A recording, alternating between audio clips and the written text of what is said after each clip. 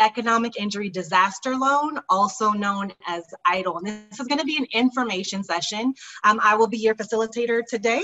And then I also have a special guest consultant. She's a tax and accounting professional, wealth of knowledge who will be able to share additional information. So how we're going to go over our information session today, we're going to just briefly discuss the CARES Act and give a little summary about what that is, because the funding that we're going to talk about actually came from that. We will also talk about EIDL, just a little bit of information about each, kind of a brief overview. Also the Paycheck Protection Program, or PPP. We're going to discuss the utilization of funds, how you can utilize them and why you should utilize them a certain way. And then Rue's going to cover tips for proper accounting, the importance of record keeping, and then preparing for a next round of stimulus funds. So the CARES Act, or the Coronavirus Aid, Relief, and Economic Security Act, it was passed by Congress March 27th. So it was over $2 trillion in economic relief packages that were delivered, via the Trump administration's commitment to protect the American people from COVID. The CARES Act actually provides fast and direct economic assistance for American workers, family, small businesses to preserve jobs for American industries. So there is a lot encompassed in the CARES Act. However, today we're going to cover some of the items that are specific to small business owners. So the top 4 concerns for small business owners are the top takeaways for small business owners. So under the CARES Act, the creation of the Paycheck Protection Program happened. There are also emergency grants for businesses applying for disaster relief. So EIDL is an upfront grant and also a loan. There is increased funding for business and educational programs. So there are opportunities, especially here at the Women's Business Center, where we can make sure that we get additional information and offer you that one-on-one counseling that Sophia was mentioning. There's also, if necessary, relaxed criteria for filing Chapter 11 bankruptcy, though we would hope we can equip and empower you, to stay in business, even if it means pivoting your business or expanding your services and products that you offer. So the Paycheck Protection Program, this program is available to small businesses, or it was available to small businesses with fewer than 500 employees who fall within the SBA's standard guidelines. Restaurant, hotel, or business industries that fall within this NAICS code, so the North American Industry Classification System, they were allowed some different considerations, but in theory, it's for all small businesses with locations with 500 or fewer employees. Tribal businesses were eligible, nonprofit businesses were eligible as well. So a 501c3, or I'm sorry, a 501c19 veterans organizations are eligible, and then 501c3 nonprofits are available. Understand that nonprofits have different classifications, and so there are C6s and others that were actually not included in this round for this particular benefit. Independently owned franchises with less than 500 employees are considered eligible, or were considered eligible. Also, if you are a sole proprietor, an independent contractor, a gig economy worker, or self-employed, you were actually eligible for this Paycheck Protection Program as well. There was another program called the Federal Pandemic Unemployment Compensation Program. And so that was kind of that gray area where you could actually apply and be approved for both, or the pandemic unemployment and the PPP, but the programs and dates that you received the benefit could not overlap. Loan expenses related to payroll up to $100,000 per employee, mortgage, interest, rent, and utilities could be entirely forgiven if you were approved and funded with that PPP, or that Paycheck Protection Program. How much will be forgiven will be dependent on whether you keep all of your employees during that covered period of the loan, and the way that you document. And I cannot wait for Ruth to share that information about documentation, but that is going to be extremely important.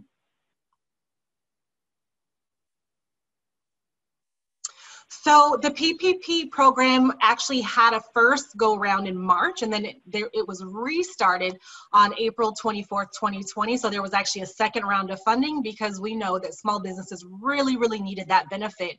And so the initial disbursement of loans went really, really fast. So they were eligible, PPP loans were for $10 million or 2.5 times whatever your monthly payroll was, including, again, if you had employees yourself, or if you were self-employed, or a subcontractor or an independent contractor or a sole proprietor. 100% of that PPP loan, if you were approved and funded, can be forgiven, assuming you follow certain guidelines. So initially it was an 8-week period where 75% of the funds had to be utilized for payroll specific, and then 25% could go on other eligible expenses. When the Flexibility Act was passed, however, that time frame could be extended to 24 weeks of utilization, where 60% of that had to go directly toward payroll, and then 40% would go towards other authorized expenses. So the time frame that you utilize will depend, on when you received and got your loan funded, and when you got that loan funded and dispersed to you, that is when either the 8-week or the 24-week time frame would start. We would love, after today's webinar, to share additional information specific to your own individual needs. You can, in fact, also could have applied for both PPP and EIDL loans, meaning you could actually get both of those benefits for your business to help to keep you going. The only thing is that approved expenses could not be the exact same expenses at the exact same time.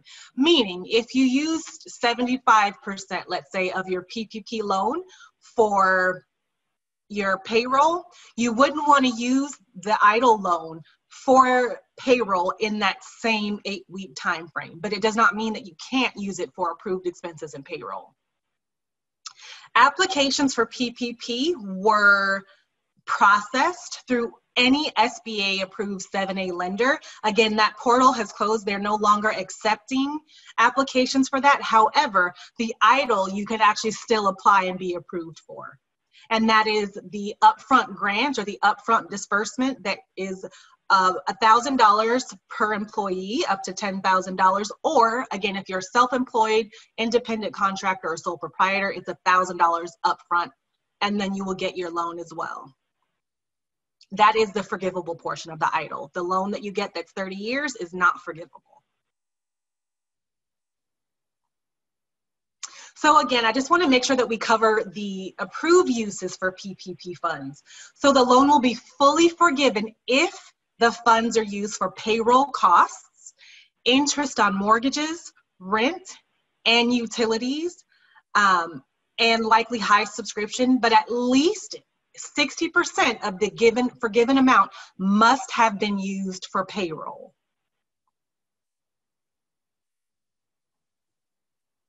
So now we'll just briefly discuss the Economic Injury Disaster Loan, or the EIDL.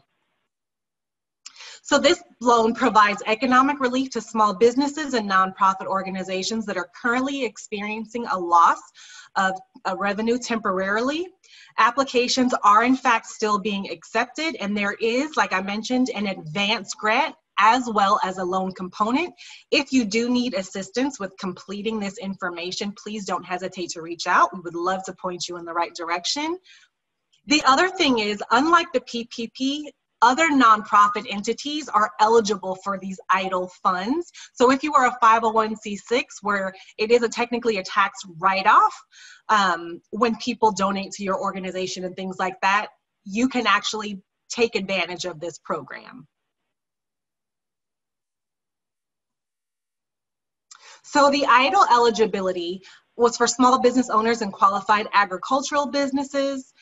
in all U.S. states and territories that are currently eligible to apply for a low interest loan due to coronavirus. Big agriculture businesses with fewer than 500 employees are eligible as a result of a new authority granted by Congress in response to COVID-19 pandemic. So oftentimes for agricultural businesses, people will go specifically through the U.S. Department of Agriculture for assistance, but the SBA offers opportunities as well. The other thing that I want to make sure that you understand is meeting certain eligibility standards for the EIDL are great, but you also want to make sure that you have documentation that shows you've experienced an economic hardship or an economic injury as a result of COVID. So anytime from, I believe it was February 15th, and Rue, correct me if I'm wrong, until, I guess until the guidelines change, but you do have to prove that there was an actual economic injury in order to be eligible for these programs. Meaning, you've had a dip in sales, you had to temporarily close, maybe you had to hire more employees because, your product or service, there was more need for what it is that you were offering, and it could be a range. Again, if you do have questions, we'd love to answer those for you to make sure that you're able to make a sound decision on applying for these programs or utilizing funds from these programs. Please understand that everything that you put on these applications is self-certification. And so you're certifying that all of the information that you're submitting is true. So it's similar to being under oath. So everything is under penalty of perjury. And we want to make sure that you have the best possible information to make the right decision for your business. So there are approved expenses for EIDL as well that can be used to cover a wide array of working capital and normal operating expenses, such as continuing healthcare benefits for yourself or your employees, rent, utilities, fixed debt payments. You may have had to transition to where you are working outside of your given office, and you've had to expand technology, or you've had to increase, let's say your web presence, your Wi-Fi, or any number of things, or you've had to do that for your employees as well. So understand that those funds can be utilized for all of those things. You just want to make sure that you're documenting those as well. The other thing that I want to make sure, and I think we're going to have Rue take over in just a moment, is if you were approved and funded either of these programs, be it PPP or EIDL, it's really important to have separate business bank accounts so that there is no commingling of funds. And what I mean by that is you might have a normal business expense that all of your income and expenses goes in and out of. For PPP, to make sure that you're able to gain the forgiveness, and for the EIDL grant, and to make sure that you're using the EIDL funds on approved things. You want to make sure funds are not commingled. So you would actually write checks or use, a debit card or a credit card, let's say, from those other accounts to make sure those funds, the use of those funds, are as clean as possible. If you do have additional information about that, we would love to help you navigate through that as well. So with that, I'm going to go ahead and turn it over to Rue, and she's going to talk about tracking your PPP and EIDL expenses.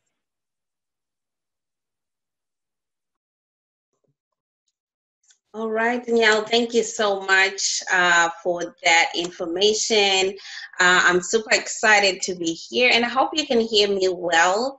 And just let me know if there's any sound problems.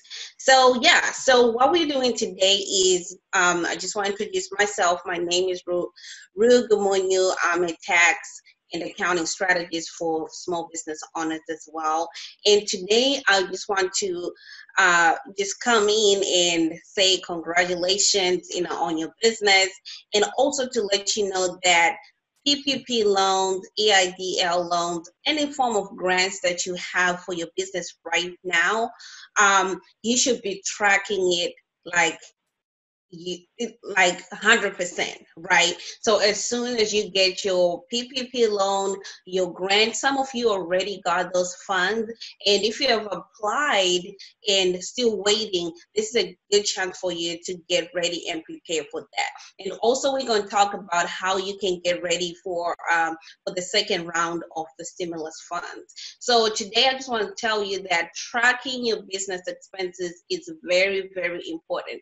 The reason why we are tracking all our expenses, even the money coming in, is because most of these funds are going to be forgivable. So let's say if you got $30,000 in PPP loan, if you do it the correct way and go with the guidelines that Danielle told us before, like the 60% with the payroll, 40% with the other expenses, it can be 100% forgiven. However, for this to be forgiven, you need to be tracking all your expenses.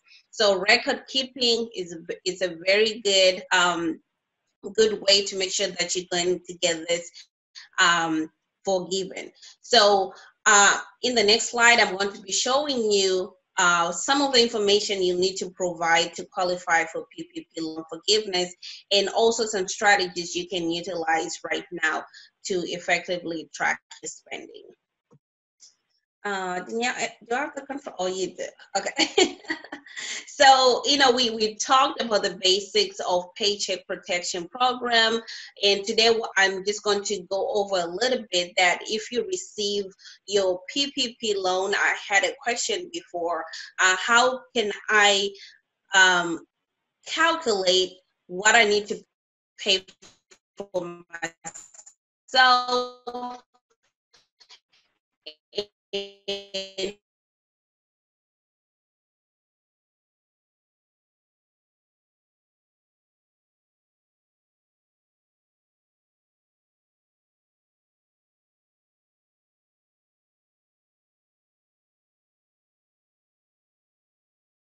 to cover payroll. So you might not be paying yourself a W-2 or a paycheck, but if you're just by yourself, let's say you received $10,000, 60% of that is $6,000. That's what you should be paying yourself. And I'm going to tell you one trick. We were just talking about that a few minutes ago with Danielle.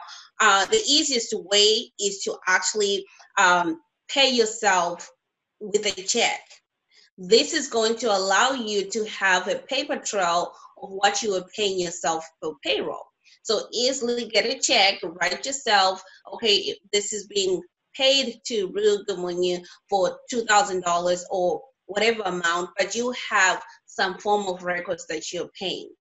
If you have employees, it's going to be a little bit easy because maybe you pay them with a W-2 and you have a third-party company doing that for you, or you're doing your own payroll. So make sure that everything that you're doing is documented, right? So pay stubs, paying yourself with a check.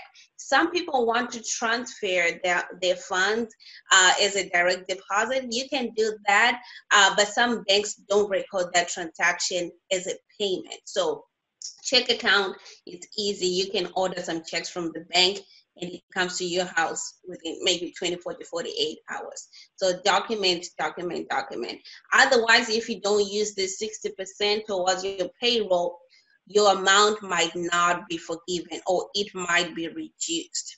Some of you, if you don't track your expenses properly, you might have partial forgiveness, which means you might not get the full 100% forgiveness.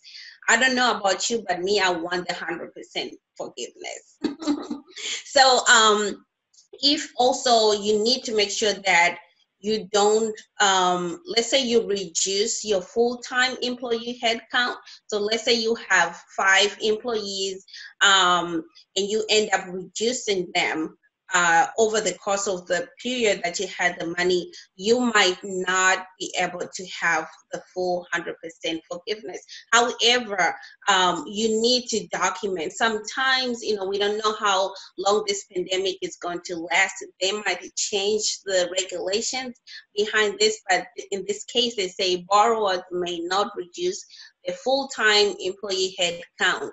So employee head count, this is including people who are full-time equivalent, so it's called an FTE. They can also include part-time workers. So if you want full 100% forgiveness, you might not reduce your full-time headcount. And also borrowers may not decrease salaries or wages by more than 25% for any employee making less than 100,000 annually. So if you want the 100% forgiveness, this is the guidelines. You might not decrease salaries or wages by more than 25% for any employee. So make sure that if there's any need to reduce your salary, make sure you document that as well. Why did you end up decreasing the salary? These are some of the things you can do to make sure your loan may be forgiven. Next slide.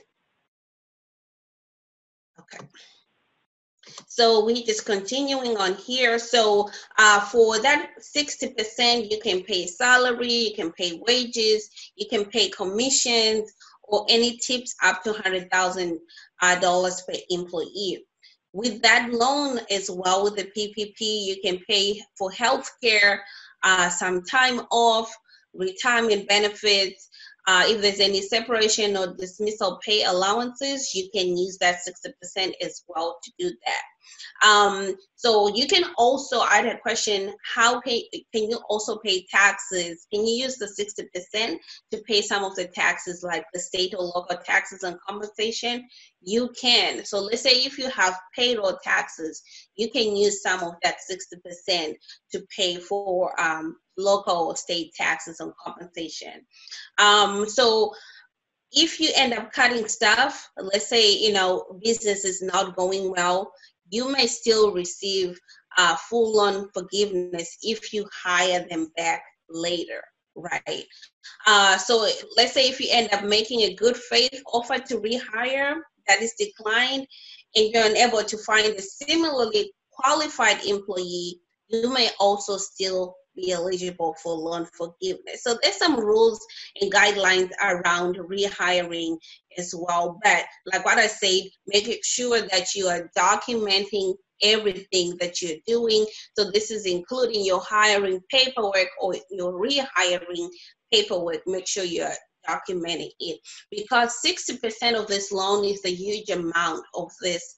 Let's say you got $100,000, 60%, if you don't go around the guidelines or stick to the guidelines, it might not be forgiven and you end up paying that back as a full amount.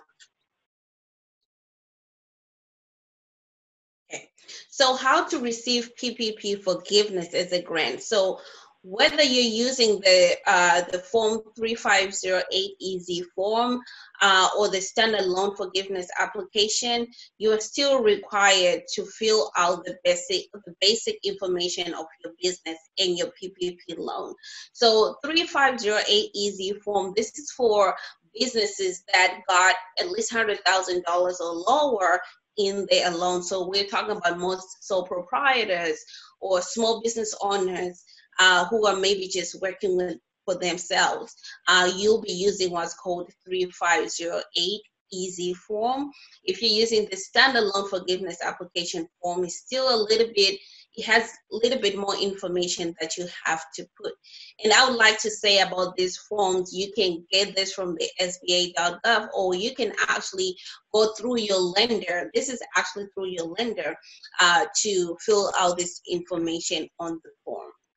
So you need to be documenting and providing your business address, the number of people you employ. So this is very, very important, guys, because this is going to determine if this is going to be fully forgivable. So how many people did you have? How many employees did you have when the pandemic started, when you received the PPP loan, and how many employees did you have at the end of the 24 weeks when you're applying for that. So you need to make sure that you have all your numbers correct, because at this point, a lot of businesses, what's going on is that there's a lot of rehiring, and some employees are actually going out or not working, and they're receiving the pandemic unemployment assistance. So you need to make sure you are documenting that as well.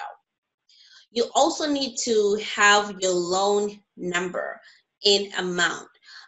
This can actually, if you don't remember your loan number, you can actually contact your lender.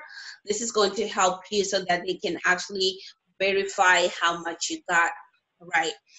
You also need to get, this is where I spend a lot of time teaching about this, details on how much you spent and what you spent it on.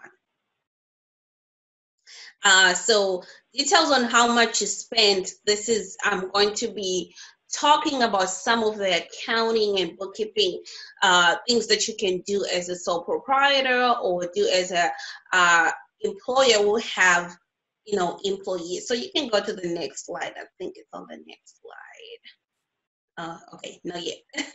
All right, so details on what you spend on. So maybe you can go back, I'm sorry. Okay, so details on how much you spend. So let's say, for example, you get $10,000. Automatically, please know that 60% of that goes to your payroll. We are talking about people who want to have this forgivable, right? So 60% goes to payroll.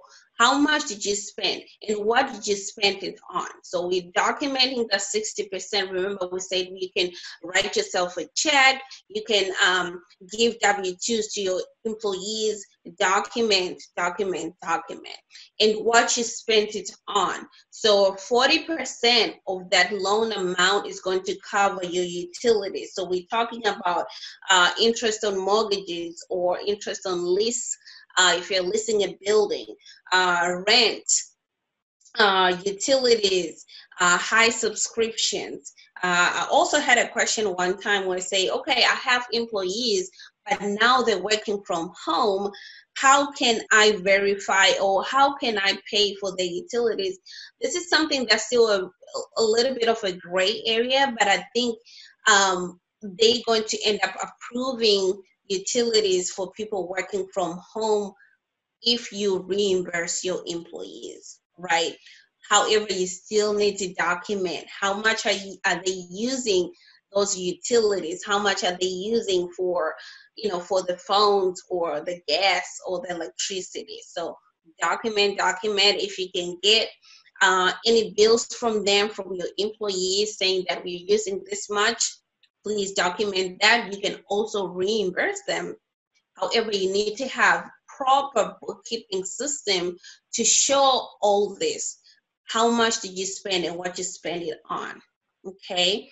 And like what Danielle said, you can actually have different bank accounts. Bank accounts are so easy to create these days. You can create an online banking account so that your grants that you got for EIDL, your PPP loans, they're all kept separate, so that your bookkeeping, you know what you're spending on. From a tax standpoint, the reason why we want different bank accounts is that if you're going to be forgiven for this $10,000 that you got, the expenses that you're saying that I want them to be forgiven, you're not going to be able to deduct them on your tax return. So make sure you are tracking all the expenses that you want to be forgiven and tracking all the other expenses that you're going to be deducting on your tax return. So just keep that in mind. Slide. So in addition to submitting the loan forgiveness application, you're going to submit what's called a Schedule A, payroll documentation, so W-2s for your employees. They might ask you for the pay stubs. pay stubs, or also maybe the checks that you're giving to yourself. Right now, the SBA hasn't issued any direct order saying that they're going to look into your records, but just to make sure that you have everything and get ready, just make sure you document everything. Also, bank account statements or third-party payroll service providers that are reporting tax forms will be reported for the period covered by the loan. So you need to make sure that you have everything together. In this case, anything that you're doing right now with those funds is going to be reported to IRS. So make sure you have all your documents together, especially if you're paying out payroll. The payroll documentation is very, very important, especially when you're filing the tax filings for payroll or quarterly business and individual employee wage reporting. Make sure you have all those things documented, okay? So in this case, if you want to verify your number of full-time employees, you should include documentation that verifies that the average number of full-time employees on your payroll employed between February 15, 2019 to June 30, 2019. You can also provide documentation that the average number of full-time employees on your payroll employed between January 1st, 2020 to February 29, 2020. So this is actually for those people who have full-time employees. So this is actually going to help you when you're providing payroll information to submit. You might ask, okay, Rue, I don't have any employees, or I submitted documentation for that 60%. What about the 40% of that loan? So remember, we're working from that $10,000. You got 60%, which is $6,000 for your payroll. What about the $4,000? What information am I going to submit? So to verify payments you made toward eligible non-payroll expenses, you should include the following documentation. So your business mortgage interest payments. This is only for business. This is not talking about your home mortgage interest payments. This is for the business portion. However, if you work from home and you have a business in your home, you can calculate depending on the square footage and how much you're using only for the portion of your business, right? So this is for business mortgage interest payments. You can also submit business rent or lease payments. You can actually pay business rent or lease payments on that as well. So if you're leasing a building or renting out an office, you can use that 40%, part of that 40% to pay for your business rent or lease payments.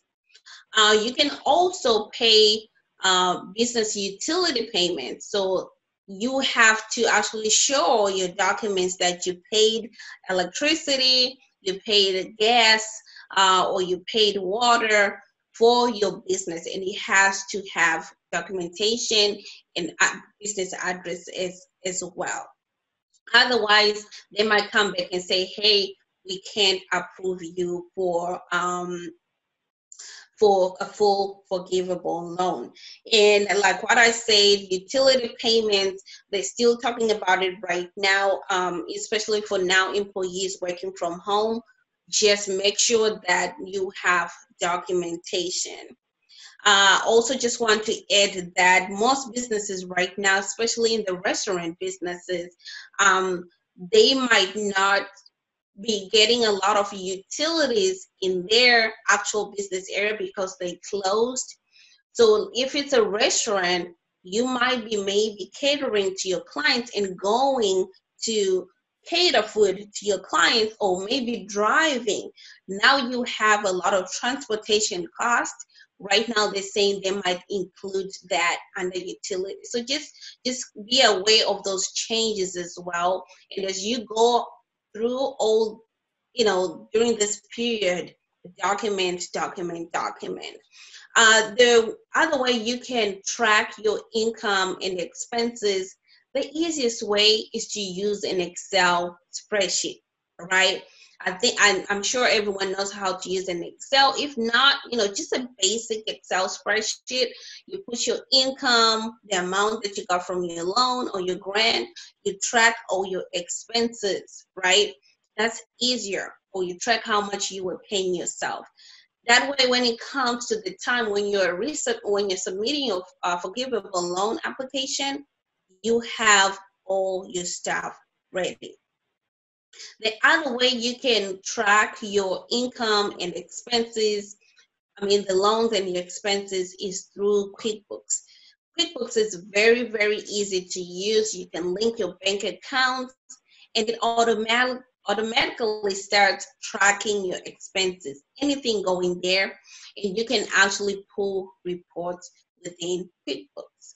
And just to add there, QuickBooks, when you're having that subscription, it's a tax deduction, right? So you can deduct that on your taxes. So don't be afraid to start tracking your expenses. If you have someone who can help you do that, that would be great. Okay.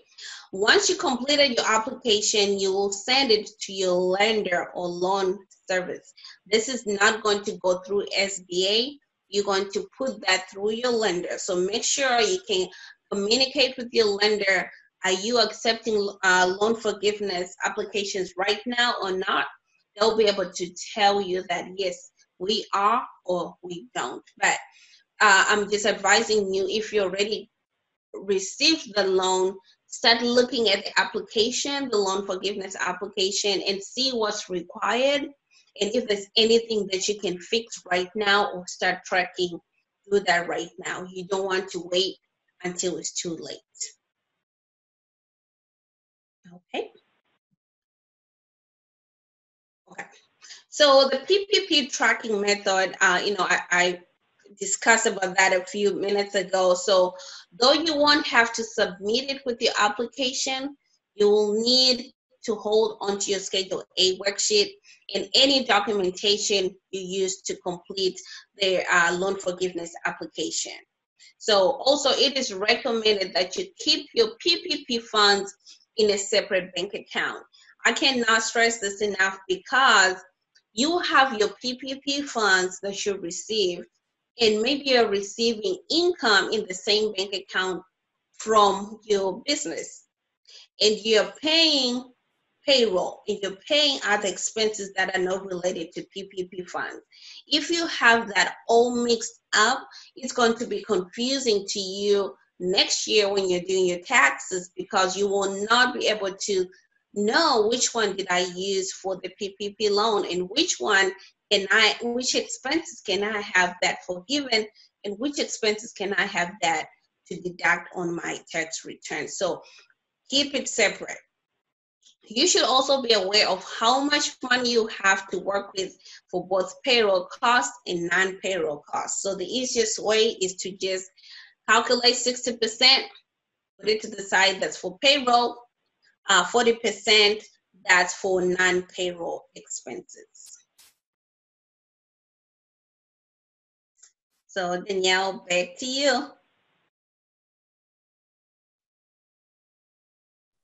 Thank you so much, Ruth, for that information. So just to kind of recap what we discussed with you today, we give a brief overview of the CARES Act, just a summary of what it was and how it applies specifically to small businesses. We discussed briefly economic injury disaster loans, or EIDL, how you can utilize those funds for your business, and that yes, you are eligible or would have been eligible for both PPP and EIDL based on certain requirements. We discussed the Paycheck Protection Program, or PPP, with an emphasis on how you want to make sure that you are spending those funds. I do know that there are two different time frames that were introduced over the course of that program. And so some people had an 8-week time frame where there were 75 and 25% of the funds that had to be utilized for certain things. And then some people, if you did it after, I want to say April 20th, you had that 24-week expanded time frame. So the time in utilizing those funds or making sure you spend that money is based on the day that you actually get funded. So the day that you actually receive those funds. If you do have any additional questions, we would be happy to go over them again to your specific loan instances. We talked about the utilizations of funds overall and how it applies. Again, you can't apply right now for PPP. That was done through banks. That program has now closed, but EIDL is still available. And so we can walk you through that process to be approved for those additional funds. If your business has experienced an economic injury and you do need assistance, we are absolutely here to help you with that. Rue discussed tips for proper accounting and making sure that you actually track what you're spending, and then the different record keeping requirements. It's really important, again, I know we've said it several times, but making sure that there are different accounts for these different funds. So yes, you can have one account for EIDL funds, you can have another account for PPP funds, and you can actually use your bank statements to see where you're spending money in and out. It's kind of one of those easy ways to track what it is that you're doing. However, like Rue was saying, if you're using the same bank account that you have your normal accounts receivables and payables through, sometimes we can kind of, especially as business owners, we can kind of swipe those cards, right? Now you did it for gas, or you needed to get lunch for your crew, or any number of things. You want to make sure that it is as clean as possible, so that the bank isn't confused and doesn't have additional questions, in order to get your forgiveness taken care of, and so that you don't have those additional questions. So Rue, in preparing for a next round of stimulus funds, what should people do?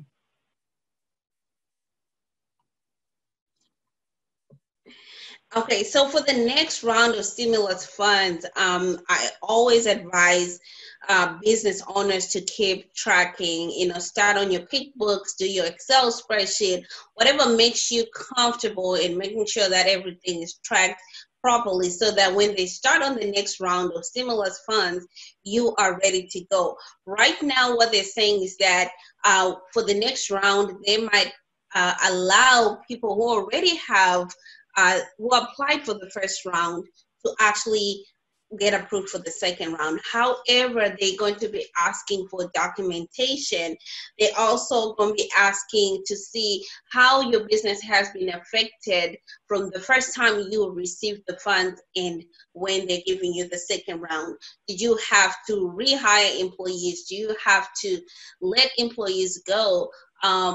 Show us your profit and loss statement. Show us your profit and loss statement. That's what I saw online that they'll be asking. So if you're not keeping your records, you won't be able to come up with a profit and loss statement, right? So make sure you're tracking all that, so that when it comes to the second round, you have all the records together. So start right now to document.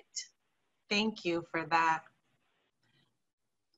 So here is the physical address of the California Capital Women's Business Center.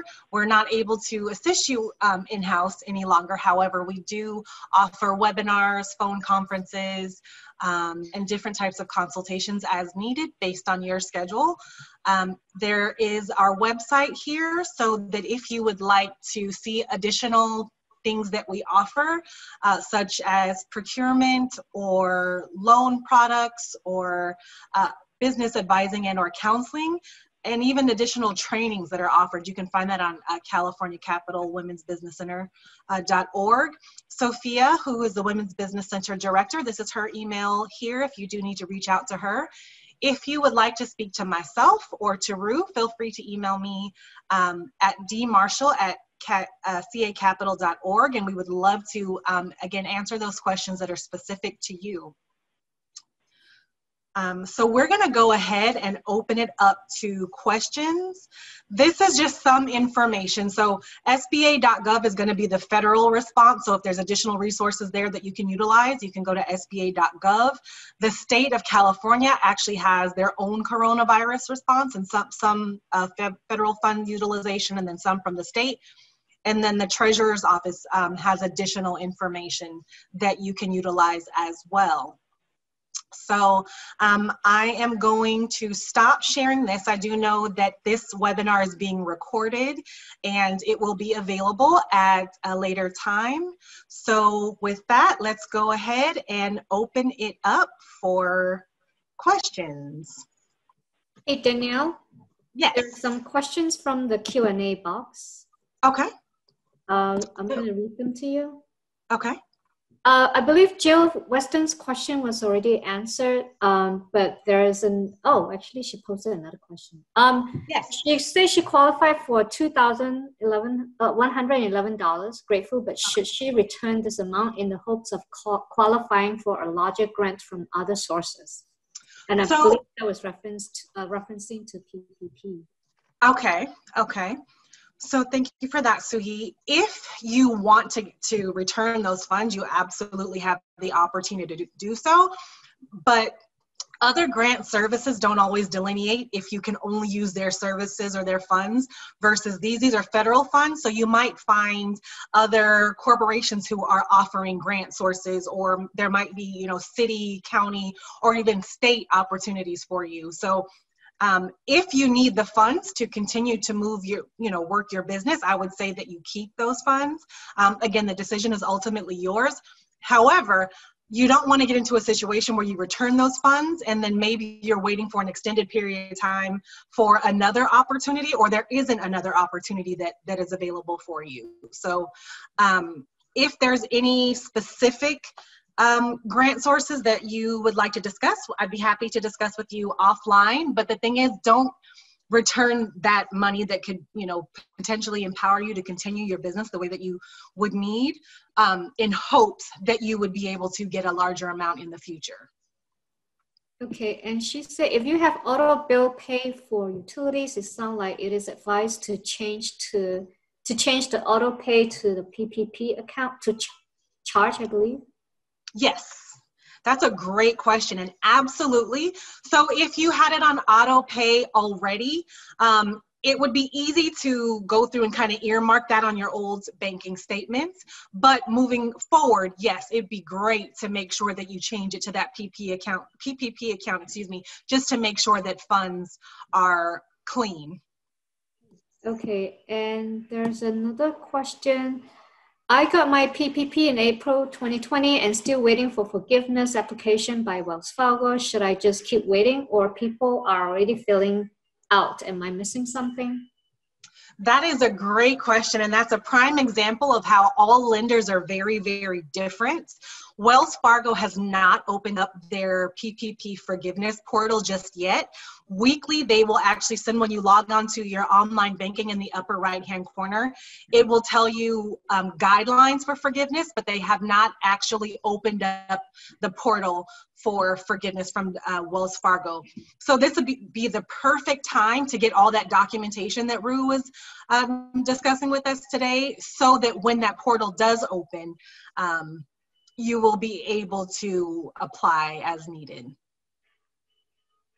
So I think those are all the questions that were typed in the Q&A. I don't know if any of the attendees have any questions to type in the chat box or the Q&A. Okay. I do see one who asks if these meetings will be available for after work. And so Suyi is the Workforce Development Program Director. Am I saying that right, Suyi? Program Development. Program Development. So if there are additional webinars that we'll put together, she'll definitely make sure to send out that information. We'd be happy to offer the information at a later time if the need is there. Absolutely. So just look out for information from Sophia and Suyi moving forward. Yeah, and the webinar, when they are being posted, it's going to be made available on the Entrepreneur Education training folder. You look on the California Capital website, it's going to be there, and there are other types of training as well. But I'm going to type the web address in the chat box, and so feel free to bookmark it. Okay. Thank you for that. And then someone asked, is this webinar being recorded? And yes, it is being recorded. In fact, I'm really excited to announce that through Suyi and Sophia, they're diligent and very, very hard work, these webinar sessions will actually be translated in the future. So yes, they'll be recorded, and they want to make sure that they're reaching as many people who need the services and the information as possible.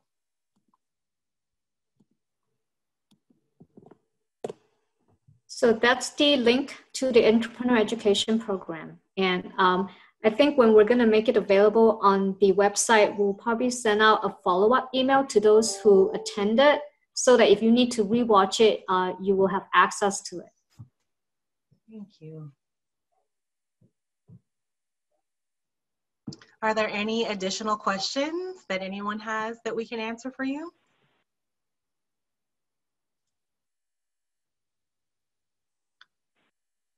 Oh, you're welcome. Thank you, James. Sophia, is there any additional information that you'd like to share? No additional information. I just want to extend an appreciation to you ladies, both Rue and Danielle, for your time and for providing your knowledge and expertise today and this morning, and to Suyi as well. She's been in the background, but she's been monitoring the questions. So thank you, team. Thank you. Abby raised his hand, or her hand, I'm sorry. Oh, okay. Could he unmute himself, or can we unmute him to ask the question? Sure.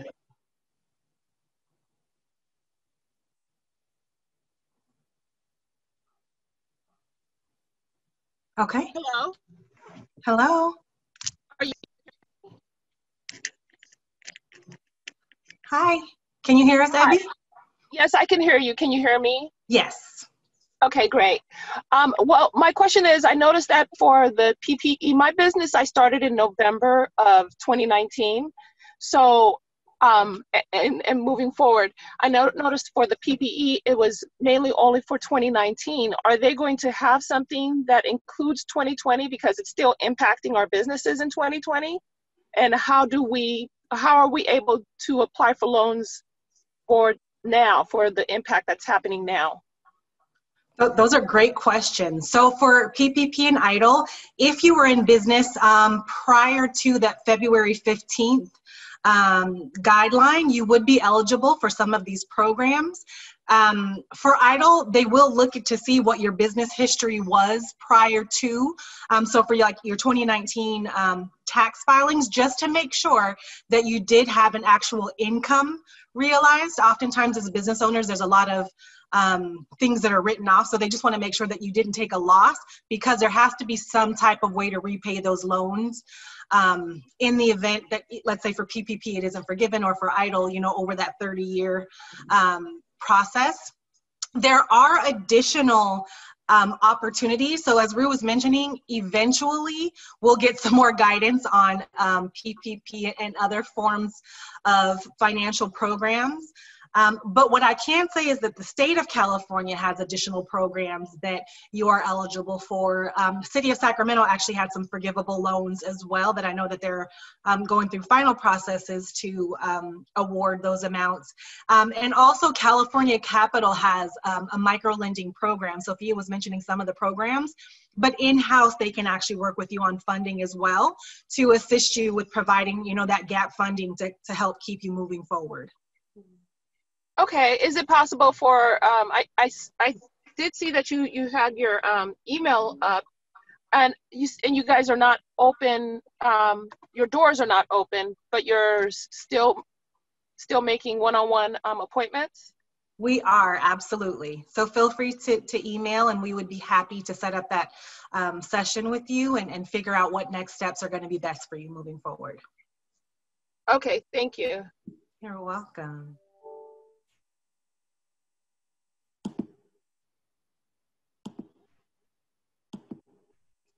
Do we have any other questions? And if your business is located in Placer County, I think they just released a new grant program for nonprofit and small businesses, and I think it was released today or sometime this week, and the application is going to run through September.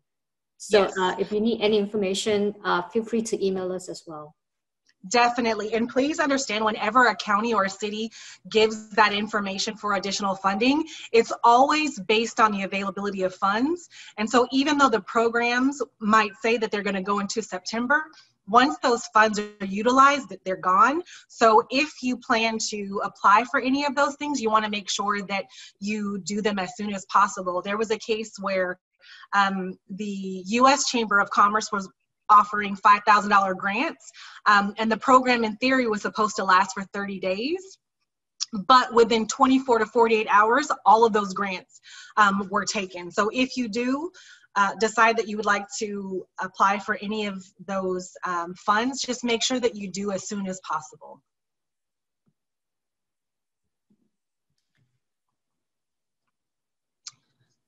If you live in the greater Sacramento area, there are quite a few grants that I can share with you offline. Also, if you're in the Bay Area, specific to Silicon Valley, there's actually a myriad of resources down there right now, because so much of what was happening there were these huge co-working spaces that are non-existent at this point. So there are additional opportunities that I'd be happy to share with you offline as well. So I typed in the chat box the link to sign up with the WBC Center. And as you sign up, you're going to be required to create an account and enter your information. And once we receive your information, we'll assign a counselor to work with you. Counselors will include general marshal and others on staff. I think that the link that was added there was for the Entrepreneur Education Program. So I'm going to add the link that you're referring to, which is the sign up, to sign up for the one-on-one counseling through the WBC. My bad. My apology. Well, I think the last text it's about. Oh yeah, I don't know how I did that. My apology. Oh no worries, no worries. I am adding it now, so we're good. But at least you have two options. If you're interested in reviewing past webinars, there are plenty there through the link that Suyi did provide. I know she probably mentioned that before. If you have friends or colleagues that are interested in business owners topics, they are available in different languages as well, and Spanish, Hmong, Chinese, and I think I might be missing one. Am I missing one, Suyi? Vietnamese. And Vietnamese. There we go. So there are different workshops available that were pre-recorded. If you would like to listen to this one again at a later time, just check back on our website within the next, I would say, couple of weeks. And we should have this one there up on our website as well, also available in various languages if you'd like to either share that information or, like I said, listen to it again.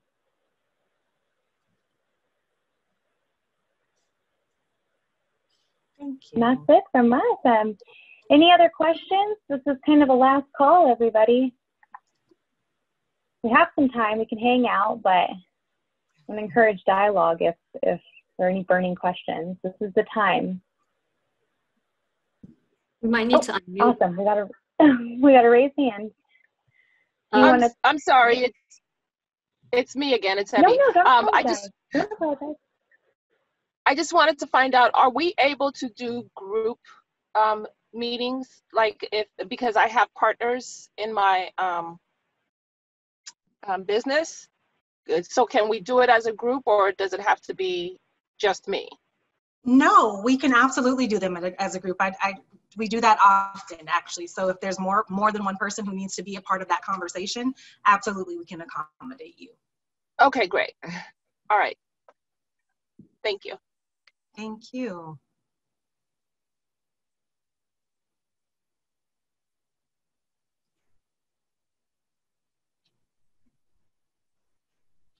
All right, well, hopefully everybody got information, at least snippets that you needed for today. Again, if you do need additional information, please don't hesitate to reach out to us. We would be happy to provide additional resources and information for you to help kind of weather this whole pandemic storm, and I guess fires now too. So The other thing is that if you are local and here in the greater Sacramento, actually no, it's the state of California now, and your business was affected by civil unrest, meaning that it had to shut down because of anything else that was going on, especially right now, where there were, National Guardsmen called in or anything else like that, there is additional funding set aside for your business to help make you whole again. So if there was, let's say there was vandalism to your business, or you literally had to close because, maybe it was a natural disaster or anything like that, there is additional information and additional resources for you and your business.